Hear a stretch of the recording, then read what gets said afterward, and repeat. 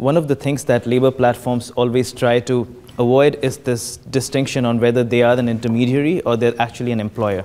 And I want to share a few value frameworks around this, because a lot of the boundaries of intermediary versus employer, employee versus contractor tend to be very fuzzy. So I want to share some value frameworks, because not everything that we think of as a labor platform or the sharing economy platform is architected in the same way. Every platform is unique and different, and there are some that tend to be more intermediary and some that tend to be more of an employer, and I want to share a framework around that.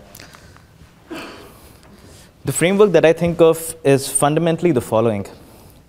The test of a true platform is that it enables free agency, and it allows the ecosystem on it, the producers and consumers of value, to scale using the platform's tools and resources. If a platform instead appears to be controlling and exploiting its ecosystem, it's closer to a hierarchy and closer to an employer than to an intermediary. So one of the classic tests that I like to think about applying is the platform empowering or exploiting the worker? That can help us negotiate, reason out, and create a framework for discussion with the platform in terms of whether they should be regulated as an employer or as an intermediary. The reason this question comes up in the first place is because platforms have this unique dichotomy, this unique situation where they decentralize production. They open out the production, laborers from outside come in, workers from outside come in, but they centralize the rewards. They centralize the governance. And so a lot of the decisions around how workers should work, what workers are allowed to do, what they're not allowed to do, is very centralized. The ownership of the platform itself is centralized, not just in terms of setting the rules, but also in terms of extracting the rewards. And because of this dichotomy, very often, what happens is that what is good for the platform often tends to be bad for the ecosystem, because the platform is very often focused on maximizing returns for itself without ensuring maximal returns for each and every worker. And those are the cases where platforms tend to exploit these workers. There's another important consideration over here, and that is the fact that the nature of work is the single most important determiner on whether the platform will empower or exploit the worker. The more commoditized the work is, the more the work can be treated as a commodity, the more the platform is likely to exploit the worker. The more differentiated the work is, the more it is in the interest of the platform to empower the worker so that the worker can show his differentiated skills and create more value on the platform. And we see this pattern coming up repeatedly. I just want to lay out this hypothesis before I start proving it with various mechanics of how platforms think about it, how platforms make decisions to implement it. But fundamentally, this is the key difference between platforms that work hierarchically, work like an employer, versus those that work like an intermediary. The nature of work, the more commoditized it gets, the more beneficial it is from a business model perspective for the platform to control the worker. The other thing that this leads to is that the more commodified the work becomes, the greater is the power imbalance between the platform and the worker. The more unique the skills are, the lesser is the power imbalance. Think of a top producer of video on YouTube, somebody who has 1 million or a couple of million followers on YouTube. YouTube as a platform cannot exploit somebody like that, because that person is creating a lot of value for YouTube. But think of a driver on Uber. A ride on Uber is perfectly commoditized. It is so commoditized that as a consumer, we don't really care who's driving us. We just want a ride from point A to point B. And so the power imbalance between the platform and the worker is incredibly huge because of how commoditized the work is, because the worker is fully replaceable. So one of the first things that this leads us to is that if workers, from a worker perspective, if workers want to participate in the platform economy, the ideal situation would be to look for platforms that reward differentiation rather than platforms that commoditize you further. And this is something that we see repeatedly in the platform economy. There are only two kinds of winners. It's either the platform or the highly differentiated worker on the platform. Everybody else starts getting commoditized. The other thing this leads to is the more commodified the worker is, the more the power imbalance between the customer and the worker as well. Because the worker is a commodity, and the platform really cares about ensuring that customers stay on. Since there's an abundance of workers, the platform doesn't care about throwing a few by the wayside, exploiting them in ways they don't want to be used, as long as the customer is happy. So what we end up seeing, and this is a characteristic of all two-sided markets, one side is usually more valuable than the other. And in the case of work platforms, the more differentiated your skill is, the more the worker is valuable. The more commoditized your skill is, the more the customer tends to be valuable. And if we just start with these two frameworks, we start seeing a lot of things emerge. We start seeing Uber very differently from freelancer.com or from Upwork or Odesk. We start seeing Airbnb very different from Deliveroo or some of these other food delivery platforms, because we rapidly see that in some of these cases, differentiation is encouraged, rewarded, and most of all is good for the business model. In other cases, commoditization is good for the business model. And as I mentioned, the more commoditization is good for the business model, the worse it is for the user himself. There are two other issues that are important over here. The first is the fact that certain kinds of work involve repeatability of exchange between the same two parties. So think of a freelancer platform where you're trying to find a freelancer. If you're looking for a designer and you find a good designer, you don't want to keep going back to the platform and find a new designer. And so in this case, the moment a good match is made, the power shifts to the worker. In the case of something like an Uber or a delivery platform, a food delivery platform, that never happens because there is no repeatability of exchange. There is no provision for a worker to build a relationship. And when there is no relationship being built on the platform, there is no leverage that the worker has over the platform. So you can even see this in the way these platforms make their pricing decisions. If you look at Uber, there's a standard price for every transaction. If you look at a freelancing platform like Upwork, the pricing works in a way where the more I continue to work with a particular client, the less I have to pay the platform. So it starts falling over time. Initially, it used to be a standard price, and then over time they realized that because of the standard price, the best freelancer-client relationships are leaving the platform because it's much easier for them in the long run to work outside the platform. So they changed their pricing in a big way, where over time, as the freelancer and client keep working together, the pricing for the freelancer keeps going down, and there's a small amount of pricing that goes to the client because the client has now found somebody who's really good. And that's the way where the worker, the more there is a repeatability of exchange, the worker starts getting more power on the platform, which does not happen with a lot of commodified work. So repeatability of exchange is another thing that we need to regularly look for in terms of this understanding this power imbalance. Associated with this is the idea of whether the platform allows a worker to develop influence, whether a platform allows a worker to have greater impact on the platform. And very tactically speaking, this essentially means, does the worker have an option to gain followers? Does the worker have an option to create a bigger brand on the platform?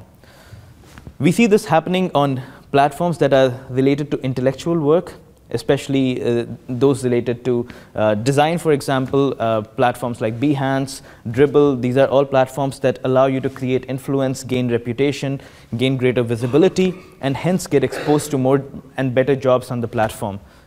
But we don't see this in commodified platforms again. So we keep coming back to this point that the more commoditized a platform, the nature of the work is, the more likely it is that the platform will work like an employer rather than like an intermediary, because it is in the best interest of the platform to control the worker to its advantage. Let's talk about control, because that is the central idea over here. When we think about taxes, issues around taxes, a lot of those things come back to the idea of, are you an employer? Are you an intermediary? Should you be responsible for what's happening on your platform with your workers, or are you just radiating all that responsibility to the workers? A good framework over here is to think about, how does the platform exert soft control? It may not exert contractual control, but there are other forms in which a platform exerts control. One example of this is that a platform may control the terms of exchange. Let's take the example of Uber. The price is not set by the driver. The price is set by the platform. Contrast it with every other platform like Airbnb or Upwork, where the price is set by the worker for the specialized skill that they bring to the platform. Again, it's connected to commodity. The price gets set by the platform. That, again, takes free agency away from the worker because the worker cannot determine what the price is going to be. This gets compounded further when you think of food delivery platforms, especially when Uber Eats was launched. The price was set by the platform, but as the platform learned more about how the market was behaving, it kept on changing the way the price worked, from a standard cut to a fixed fee plus a small transaction cut to other kinds of combinations they did on the pricing, which eventually optimizes the market but does not necessarily optimize for a worker's situation. Sometimes the price works in a way that it works for workers who are fully committed to the platform, but somebody who wants to just make 2 hours of work on the side does not really get enough benefit on the platform. So setting up the terms of exchange is another thing that makes a platform more like an employer. Even if we come back to the idea of Uber, the route to a large extent is set by the platform. It's, or there is a guidance on what kind of route should be taken. So even though a lot of these things seem like features on an application, from a work perspective, they are measures of soft control and removing free agency of the worker. The second thing that's important is that on a lot of these platforms, the algorithm is the middle manager. And the algorithm is a black box both to workers and regulators. So it's very difficult to determine exactly what is happening, whether there is control of the worker, whether there is a removal of free agency away from the worker, what are the terms on which a worker can improve his exposure, his output on the platform. Again, the more commodified the skill is, the more this becomes a black box, because the platform is not really interested in you improving your skill. If the skill was differentiated, the platform would want to come back and keep telling you how to improve your skill so that you could keep creating more value for the platform. So what we keep coming back to is that the interest of the worker and the platform are misaligned when the work is commoditized, and they are much more aligned when the work is differentiated. Another form of soft control that's important is the idea of metrics-based control. What this essentially means is that the platform does not tell the worker what to do, but the platform sets metrics that indirectly influence the worker. One such way of setting metrics is to put some form of peer benchmarking, which tells the worker, other workers today have performed in this way, you have not performed even half of this, you need to start matching up, or you might lose a bonus on the platform. And that's one way in which metrics are shown to manipulate workers, which from that perspective is not too different from a hierarchy, where again metrics are shown to encourage workers in specific directions. Metrics are also shown, metrics-based control is also used to control the payout that workers get.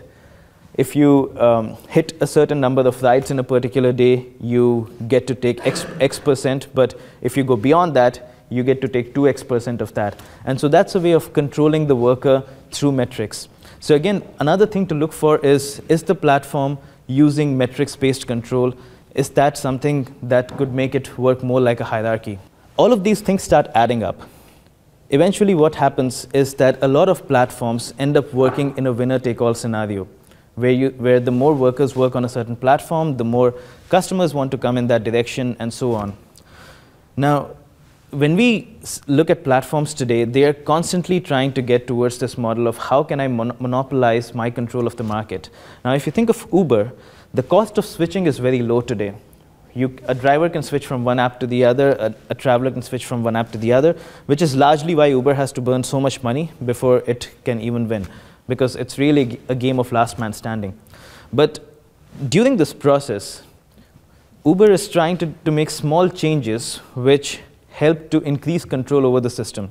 One such change is that in the past, you had to complete a ride before you could accept the next ride.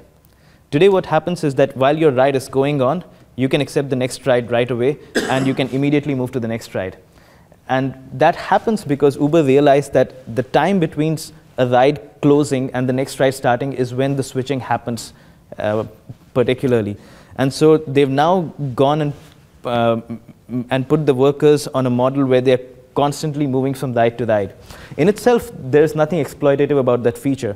But when you combine it with all these other things, when there is no free agency and now you're holding the worker controlled to your platform, stuck inside your platform, then you're exploiting him even further. And so when all these things start working together, then we see a much larger effect play out. The next issue is that very often platforms have much more information about the market, about the worker, than the worker themselves.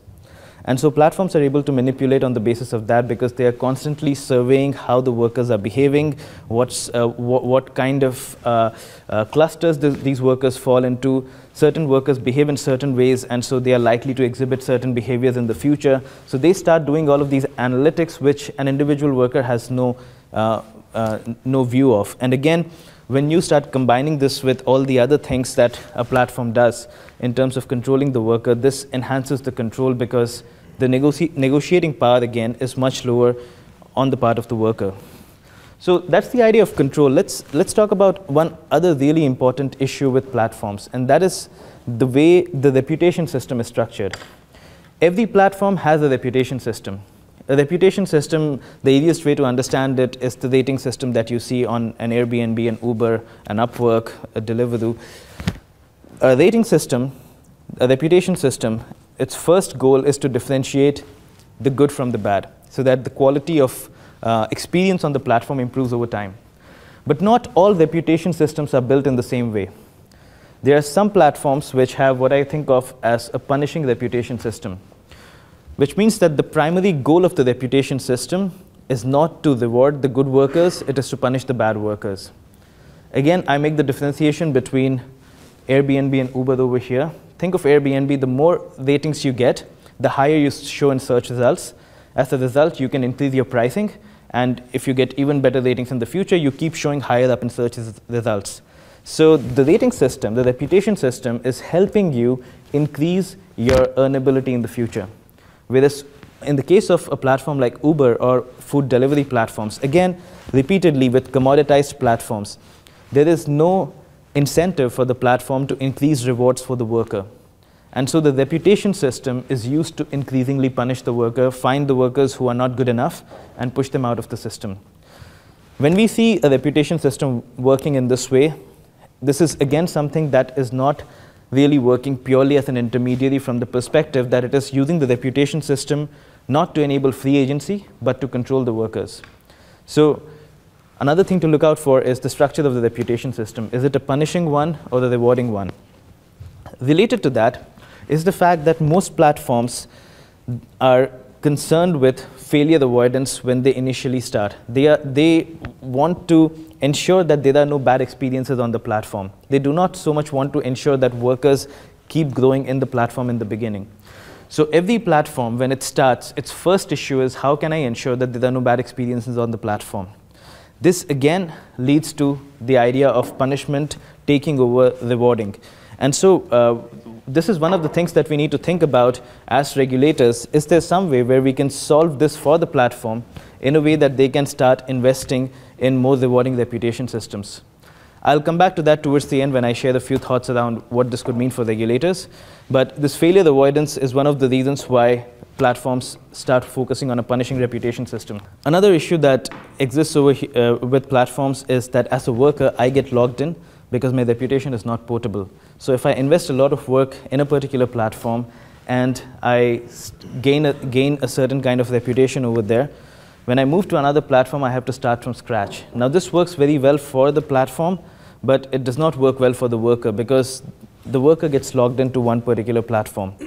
And this combination of lack of reputation portability combined with a punishing reputation system can be very detrimental to the worker. Again, going back to the question of is the platform enabling free agency or is the platform trying to control the worker? So those are the ideas around reputation systems and how a reputation system is central to thinking about a platform as an intermediary or as an employer. What these things lead us to is that very often platforms end up creating inequality even in platforms where the work that is being exchanged is differentiated. The reason this happens is because a reputation system encourages the best users to be shown to the market repeatedly. So what's important is that as a platform should be focused in ensuring that every worker has equal access to the market eventually, and that a few workers do not keep getting more and more exposure on the platform. There is a feedback loop where the rich keep getting richer, because the higher the reputation is, the more you see exposure to the market.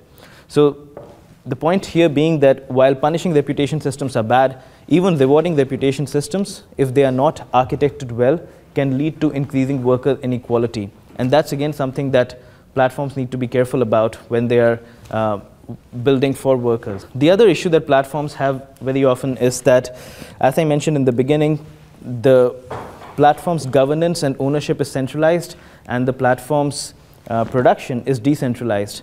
And this works very conveniently for the platform because the rewards all get centralized and the risk is radiated to the workers. This gets even worse when the platform with a strong legal department understands all the legal loopholes, but the workers do not. And very often they get penalized for this because there is no, they do not have the ability to fight their way out of it the way the platform does. And so repeatedly, we see this pattern happening where once a platform gains network effects, gains dominance, the risks keep getting radiated more to the nodes because the workers are highly replaceable and they can take care of their own legal hassles, while the platform keeps running out of it through exploiting some form of loophole. The other issue that also happens to round this off is that some platforms are actually make the argument that they're empowering the workers, but it's not very clear whether the platform is operating at market price or not. And that is because a lot of these platforms are funded initially by venture capital, because of which they may be subsidizing the price for the consumer. They may be subsidizing what the worker can get out of the consumer price. Over time, when they have to make it sustainable, when they have to make it work at market clearing prices, the platform might again change the cut that they take from the transaction. So it's important also to understand, is the platform's economics actually working at market clearing prices, or is it likely to change in the future? Do workers find it useful today, and will workers be stuck in or tied into the platform in the future when the pricing changes? And as I mentioned earlier, frequent policy changes also create heartburn because workers, first of all, do not understand these changes happening from time to time, and they commit to the platform and then they realize that the policy has changed again. So if we think about all of this, we come back to the fact that we need to think about how can regulators take action in this kind of a scenario? How can regulators think about the mechanics of the platform and what they could do in this scenario? The overarching umbrella point that I have over here is the fact that as regulators, it is important to think about whether the platform is empowering the worker or exploiting the worker, because that is the single biggest difference that comes in from the point of being an employer or being just an intermediary. If a platform is just an intermediary, it should also be providing an infrastructure on which a worker can exhibit free agency. This is not just a mechanism for connecting the market to the worker. A true platform should be providing the mechanism by which a worker can express free agency, control the terms of exchange, and keep improving their ability to earn a living on the platform. If instead the platform is exploiting the worker using soft control, as we saw over here, then the platform is more likely to exhibit the behavior of an employer rather than an intermediary.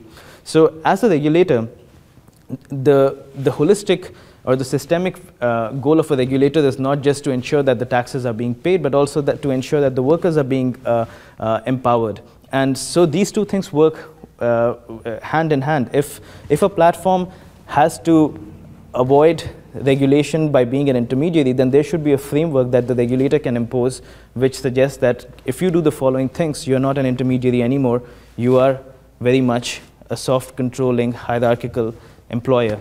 And if you do not do these things, then you can go around it because you are empowering the workers, you are benefiting the economy. And so this is where a few regulatory solutions become important. The first thing that regulators need to be aware of is to ensure that regulation does not come in the way of platform innovation. It should help to provide fairness to the worker. It should help to empower the worker, but not at the cost of platform innovation. This is the challenge that exists today, because a lot of regulatory efforts do not take into consideration the business model and the workings of the platform, what works for the platform, what does not work for the platform. And so for the platform and the regulator to coexist and find a mutually beneficial solution, it's important to understand what are the kinds of regulations that can be put in place that do not inhibit innovation on the platform. One of these things is that not all algorithms are created the same way. If a regulator, for example, requires that all algorithms should be transparent, it's not possible for example, a deep learning algorithm to be completely transparent. And yet a deep learning algorithm is not even transparent to its own creator. And it may not be doing something that is inherently malevolent.